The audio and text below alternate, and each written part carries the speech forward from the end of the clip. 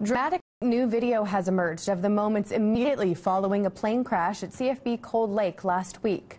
Two pilots parachuted to safety after something went wrong during a training mission on Friday. Our Simon Osler joins us now from the news center with the latest. Simon? Well, Marty, an eyewitness saw the entire crash as she was driving down the highway and grabbed her camera to capture the aftermath. That was a good landing site. I hope that was good. How far is that from the river? Oh, you guys. That's quite a ways from the river still. Flag. Well, that's fun. Brings us a little closer together, eh?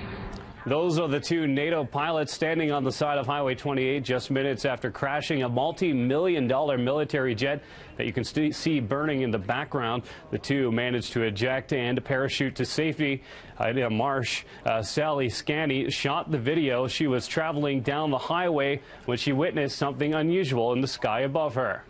The jet that was closer to the ground, all of a sudden the two parachutes come flying out of the jet, and the two pilot chairs come flying out, and the jet is flying overhead in front of me. I'm still quite a ways from it, so I can see everything. I see the pilots going to the right and the jets going to the left of the road on Highway 28.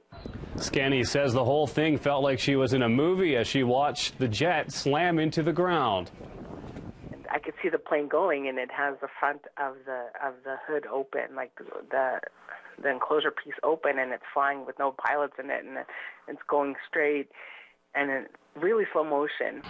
Now, the good news in all this, neither pilot or anyone on the ground was injured. And now there's still no word why that jet crashed. We'll have more reaction and find out what the pilots are up to tonight at 6. Reporting live, Simon Osler, CTV News.